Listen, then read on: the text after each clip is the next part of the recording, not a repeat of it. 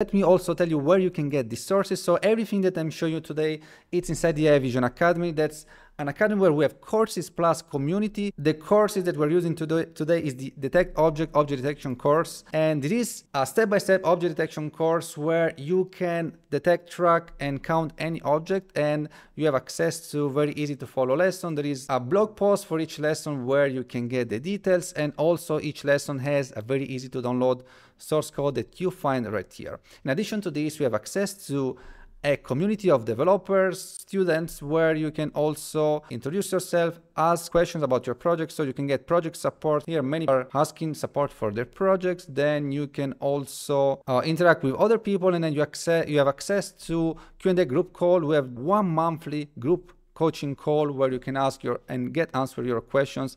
I will be in the community also to support you. And now let's test the tracker on this video with the people. So let's run this. This generally you see we have the ID over each object, in this case over each person. We have the